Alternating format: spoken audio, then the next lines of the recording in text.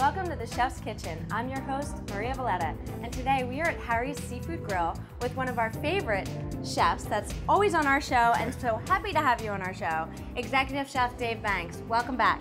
Well, thanks for having me back. I appreciate it. So here at Harry's Seafood Grill, you have a lobster tank, and we are going to attack those lobsters, pull them out, and make something good, right? We are. We've done the attacking and the pulling and the cooking. Okay. We're going to make a little twist on the lobster. We're going to make it into a martini, basically an appetizer or cocktail. Okay. Into a martini. Lobster martini with a twist. With a twist. And we're going to put a sabayon with it with chili peppers, and we're going to place some avocado in it. And, all right. And get cooking on that one because we've got a little bit of work to do. We're going to make a sabayon. And that takes some time. It does, and it's not as daunting as it sounds. So we're going to... Let's do it. Be good for our viewers to see. Yeah. Let's get going. This is the only ingredient we're using in this whole dish. I don't believe that. That and a lobster. That's all we've got. All right. So let's do this thing.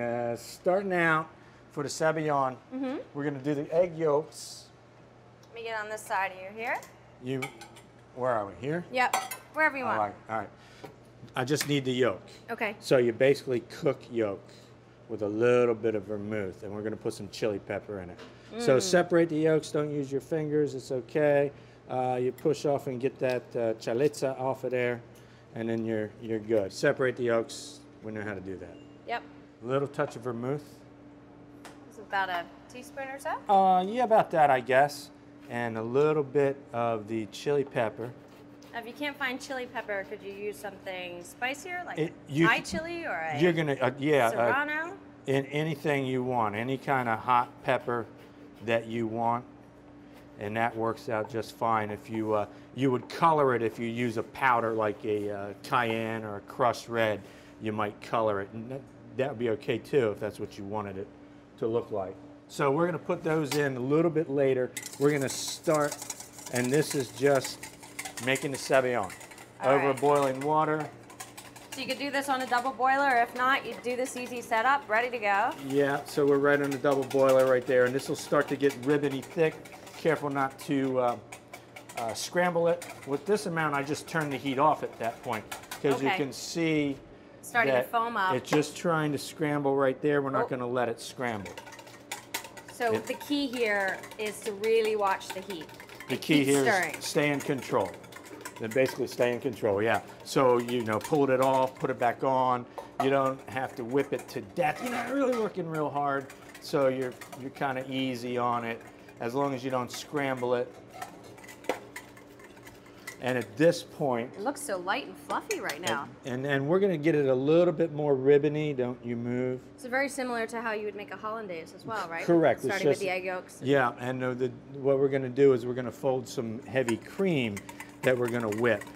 So drop that cream right into that bowl. You can whip that up.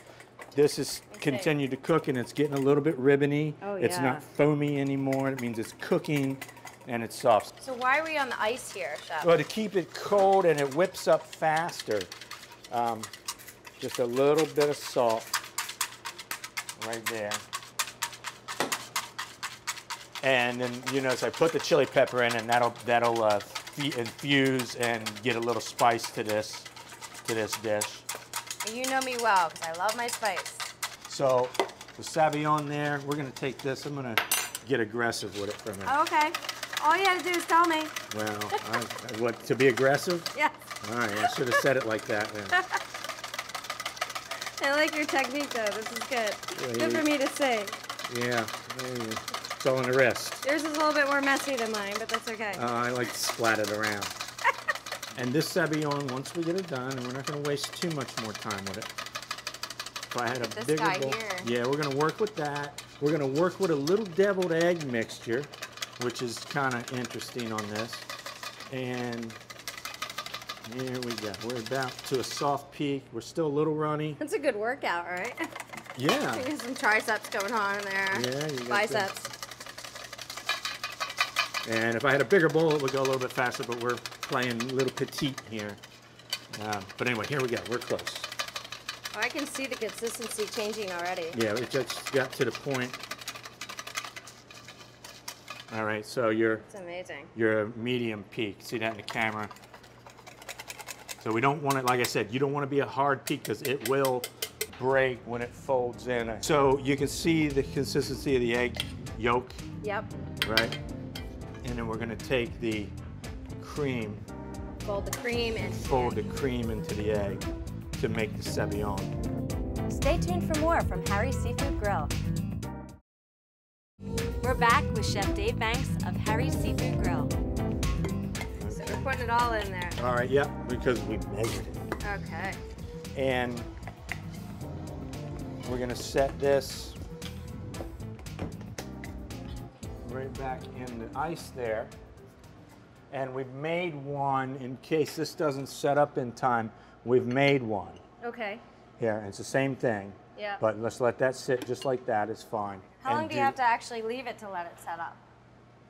You know, if I'm in a refrigerator, I don't know, a couple hours, hour, overnight, it doesn't hurt. It just builds in flavor. Overnight, it'll separate a little bit. Maybe some liquid goes to the bottom, but the top will come off. Okay.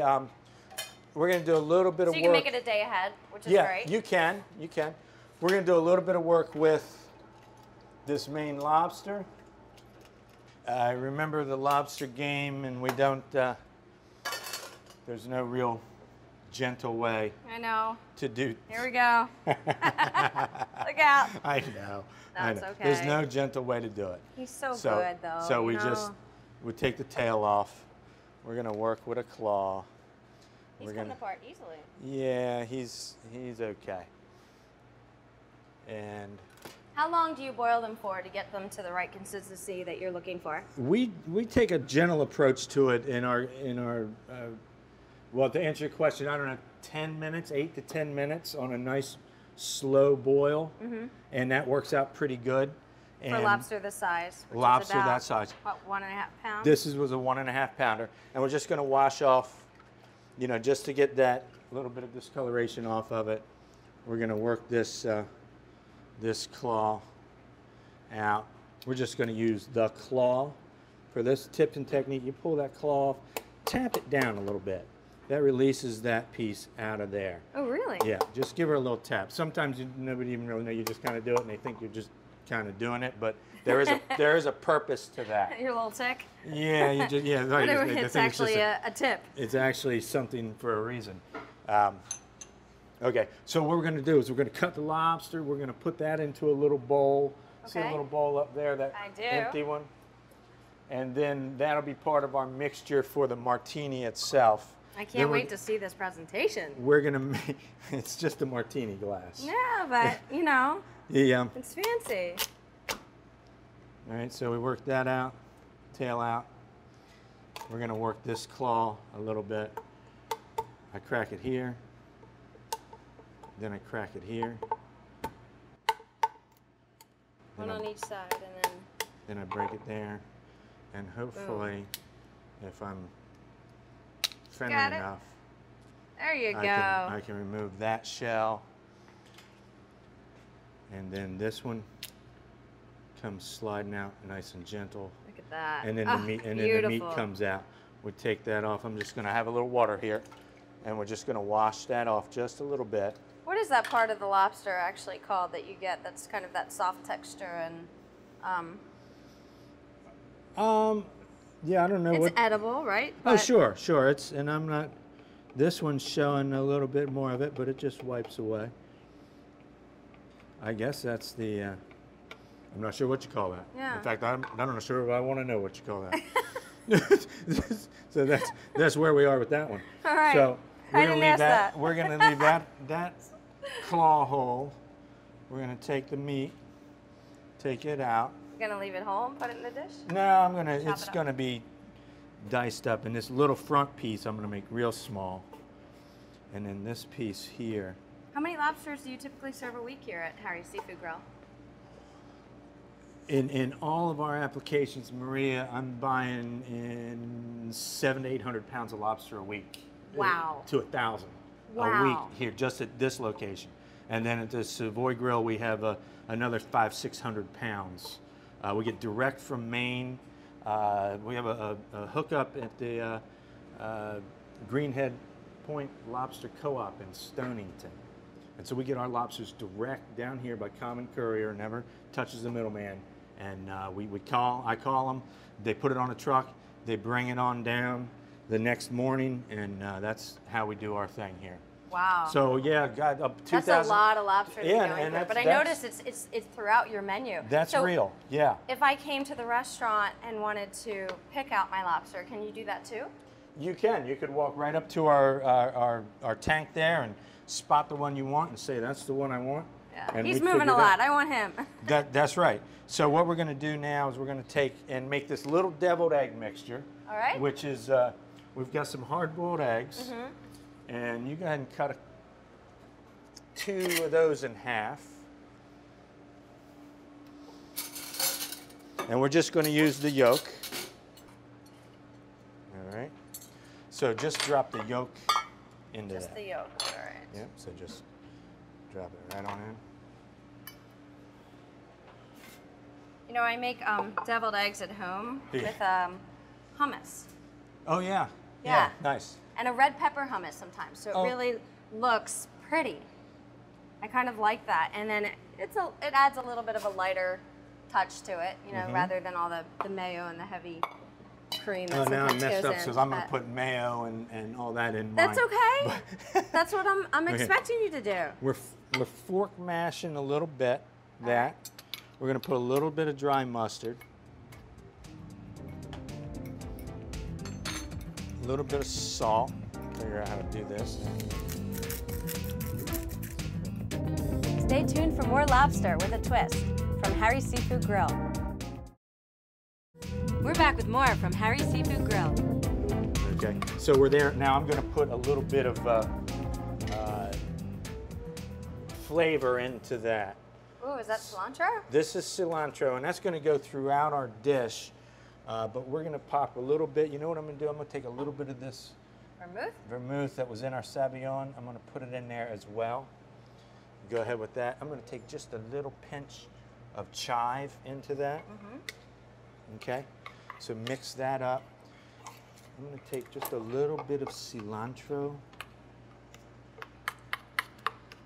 Now the ballroom that you have as part of the hospitality group is excellent for weddings and big events, correct? Yeah, corporate dining, weddings, bar mitzvahs, it works really well. We've got several different rooms. We can do real intimate wine dinners and charity events, large enough to do charity events, and we're very versatile there, which is really beneficial to us. Okay, so we're just going to take a little bit. You had a big SLS dinner, right? We had a SOS dinner. SOS dinner, excuse me. Yeah, Share Our Strength, and we did our 26th year, and we hit a mark of $1 million raised over those 26 years. That's fantastic. So that was a great event, and we've done it, and that helps to end childhood hunger. That's the goal of that particular charity. So that's really nice that you give back like that. Well, thanks. It's important to us. It's what we think is right. So we need to just taste it. That is good. All right. Oh, It's got enough tasty. salt. Yeah. I think just for me, a little bit more of the onion flavor might be nice in that. Oh, that's good. Nice and creamy. Oh. So here's where we are with the. You know what I think? I honestly think I need a little more dry mustard. It needs to get a little character to it. Okay. In my opinion, just a little bit of character. Here we go, character. There you go, character, right? So now we've got. All right, you've done enough there. I like to watch you work, but you're wearing me out. I don't mind. And there you go. So that's a little bit of picked cilantro. Just de-stemming here, right? Just de-stemming, just the whole leaves. The whole leaves are good. And we're going to take a little bit of whole leaf sprouts, just the front of that sprout. That's a pea shoot, a snow pea shoot. Okay. They have a little sweetness to them, which is Yeah, nice they do. for a green. We're going to take a little bit onto our lobster. We'll take a Little little lemon? bit of lemon. Right? And drop this into it, just a little bit of it. And then if you would just roll that around a little bit, put a can little do that. salt on it. All right. We're going to open up an avocado. These are great chunks of lobster meat. Yeah, This so- is what you want to get when you order lobster, right? Right. That's right. There's none. It's fresh. It's sweet. It's tender. It's not a garnish, right? No. It's like caviar and foie gras, not a garnish. So this is you make this as an appetizer for the This is restaurant? an appetizer for the restaurant. Okay. So there was. It's a lot of lobster meat for an appetizer. Well, That's maybe we great. make more than one. I mean, you're making No, me, I'm happy with this. I just want this for my portion. Forget it. I'm cutting that portion down. You're right. It's too big. No. I have to charge too much money for it. We're just going to make little dices of this, right in the shell. Just cut it open. Right. I'm gonna watch how you get the. And then. How do you get the We're gonna shell off take- easily? You just Well, scoop I it just out. use a spoon. Okay. So we've got a spoon, and There now you go. that's already diced.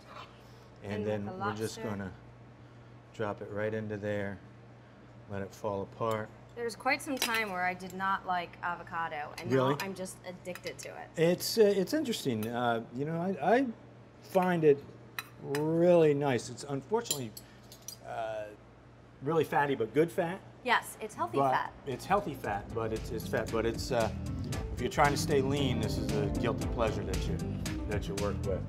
Well, it'll be different if you're serving avocado with bacon, but we've got lobster here, so it's perfect. Stay tuned for more with Chef Dave Banks.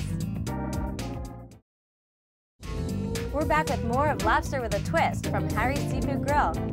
This is something that we're going to use again, I think, on the top.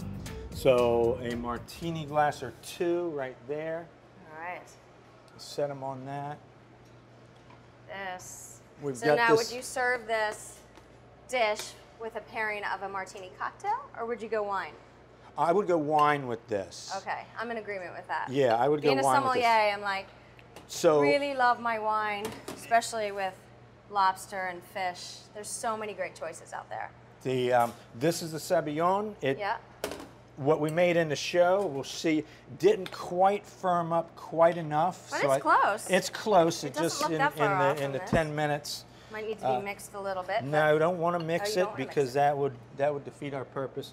So we put a little sabayon down. The purpose is that the lobster doesn't completely fall into it. It gets a little bit of a layered effect. So again, cilantro, avocado, lobster. You know what? Let me just take that one out of the game. All right, we'll just do And- one. And we're just going to do one, which is going to be exciting and abundanza here. So we're laying it right on. Oh, look how pretty that is. I'm going to drop that in like that. It's so much better, too, than seeing it on, say, a wad of lettuce or something a like wad, that. You know? a wad of lettuce. I lettuce. like that, wad. But I feel like that's hilarious. Do you know how many restaurants would take that shortcut though and just put that at the bottom to set, you know? Well, man, I might have done that before, so don't make it sound so bad. but the wad thing, that was pretty interesting. We're going to take a little chili pepper there, right? We're going to take this quenelle of Quenelle egg for salad. most people, which they may not know, is just a It's just spoonful. like the spoon, and you Kinda just work cupped. the spoon like this and do an oval, almost like a football. Some people will say we're making a football. So that's really quenelle. So that is our lobster martini. That's lobster martini with a twist. with the deviled egg with a twist. Love it. And the sabayon. I can't wait there. to taste this. So Chef, this is a lovely pairing that we have set up here. So I see that we have the Adelsheim Willamette Valley, which is from Oregon, rosé, and rosés are hot Rosés right are now. hot, right, Really yeah. hot right now. And anyone who thinks that rosé is sweet, this is a nice dry, beautiful, crisp rosé. And this is a Pinot Noir grape. 100% Pinot Noir, which grows very well in Oregon. Smells like strawberries. It does. Wow. Nice body because of the Pinot Noir grape. Now, this particular with the avocado and the richness of the lobster. And this is one of, what, 50 glasses of wine that you have here on the menu? Because you have an extensive list. We do. That's one of 50 some odd. That's and fantastic. this one, talk about that. Okay, so this Because is that's the Vincent the one I think works really well with this. And this is a Sancerre Sauvignon Blanc from the Loire Valley of France. And this is absolutely going to pair perfect with your dish, yes. I think, because the lobster and the freshness of that, but the avocado and the creaminess of this, and this has some nice acidity. It's going to push right through that.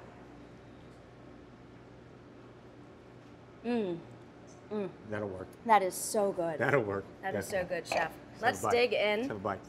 And then we can. Well, it's chock full of fresh lobster. Okay. Which is. Lots of fresh lobster. I'm not ashamed of it. I'm getting a little bit of everything in here. Okay. That lobster is just sweet. And the sabayon, got a little spice. And that deviled egg, it just adds a pop to the whole dish. Good. Put that dry mustard at the end, finish it out nice. A little chili pepper, a little avocado, try the wine. And the cilantro. Oh, let's try the wine with the taste of your dish. Cheers. Cheers. Thank you, Chef. Thanks for being on the Chef's Kitchen. You're welcome. Thanks for being here.